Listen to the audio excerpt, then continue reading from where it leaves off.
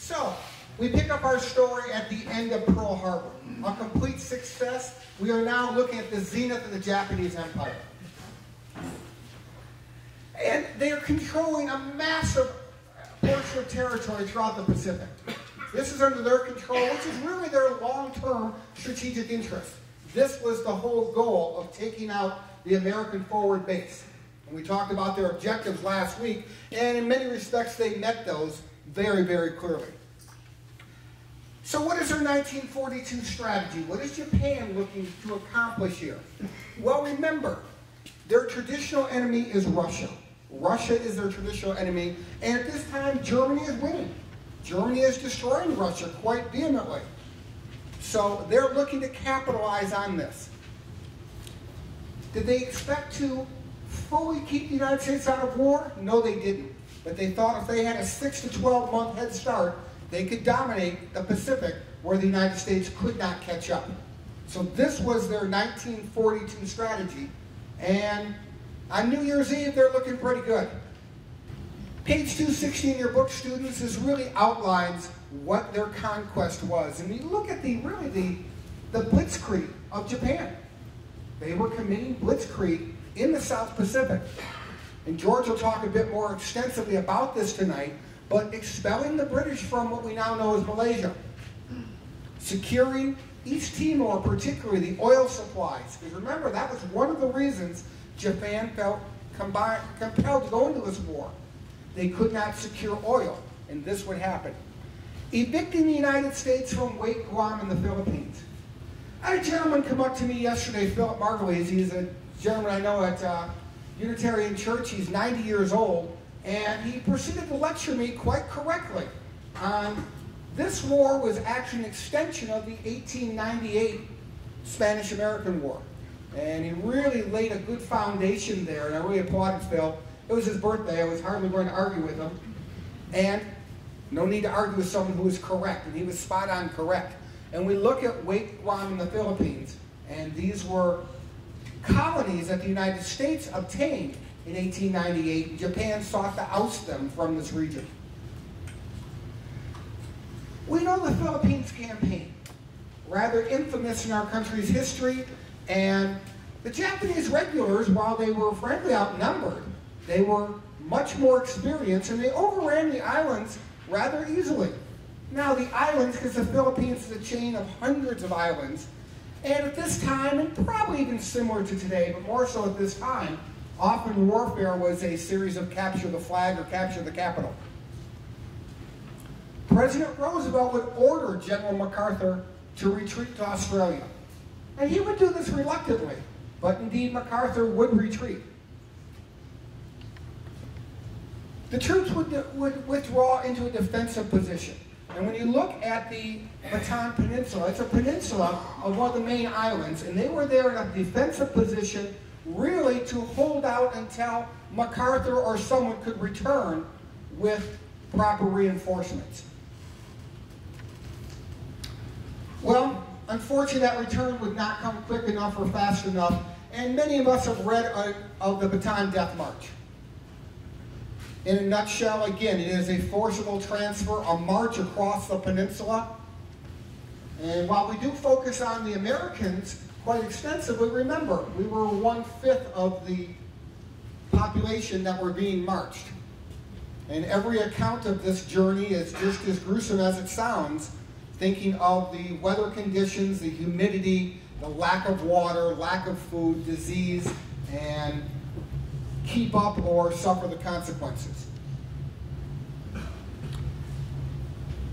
This would be used quite effectively back home in propaganda. I think it's wrong to allow us to think that Germans had the market cornered on propaganda. It far predates the Germans, certainly very effective use in 2012. But these are the type of recruiting posters that were issued. Needless to say, we're angry. We're damn angry about this. We know word trickles back to what happened. And this Bataan Death March will not go unanswered. We're going to send our best.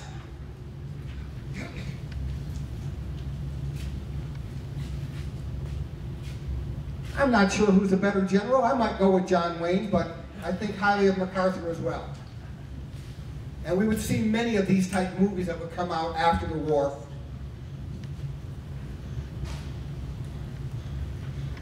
I'd like to kind of share with you what a modern day legacy is of the Bataan Death March.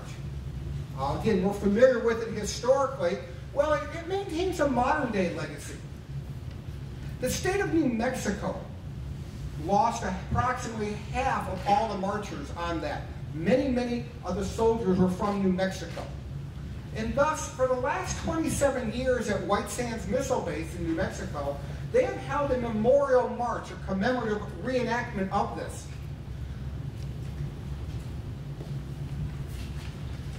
I had the privilege to participate in this in 1997 and in 1999. We started at 6 a.m. in the morning at the missile base. A question, sir? Did you go heavy or did you go light? I'm a civilian, sir. I went light. He's talking about, did I carry a heavy pack or not? And certainly not, although I might argue that carrying myself around could be a heavy pack, sir. But I had the opportunity to participate 2 different times. We were starting out at 6 a.m. in the morning. In 1997, there were 7 survivors there that gave us a very inspirational talk. And when they told us about what their day entailed and what their march was, suddenly the 26-mile march that I was facing was much less daunting. It really was. That being said, New Mexico in late April is pretty hot. Starting at 6 a.m., most of us got done somewhere around 1 o'clock, 2 o'clock. And thus it was a forced march throughout the base in a reenactment. You really felt quite humble doing this. And like I said, as difficult as this was, the many blisters and bruises that I had, I think that it was much easier, certainly, than the original here. Chris, is this something you had a chance to participate in? Yes, I think I went in. Well, please take the microphone. We'd love to hear your story real quickly about this.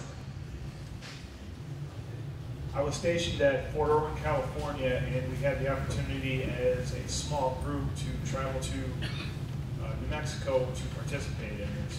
At that point in time, I was pretty young and didn't know a whole lot about the history behind this, but being a pretty athletic individual, at least back in the day, I decided to participate in this. Essentially, I signed up for the heavy team, meaning we trained for weeks ahead of time to go with, I think it was either a 40 or 45 pound pack in the regular military uniform, which would have been boots and camouflage pants and gloves. It was a pretty humbling experience. I was in pretty good shape at the time, but about mile 20 or so, you get off of that hill and you hit that sand, and I just came to a complete crawl. It was very difficult. Thanks for sharing that. So again, the legacy does live on today, that's for sure. We look at the Battle of Midway. This was the first, again, a huge carrier battle. And you really can't call Pearl Harbor a carrier battle necessarily, since our carriers were out at sea and not really engaged in this. So this would be a strategic carrier battle, obviously involving Japanese strength. They were just at the very apex of their military ability. This was their time to shine, their time to put the final touches on the American Navy. I'm going to ask John to come up real quick. John Stevens brought here a couple of planes, and he asked him to sort of share a little bit about what these planes are and how they factored into this Midway carrier battle.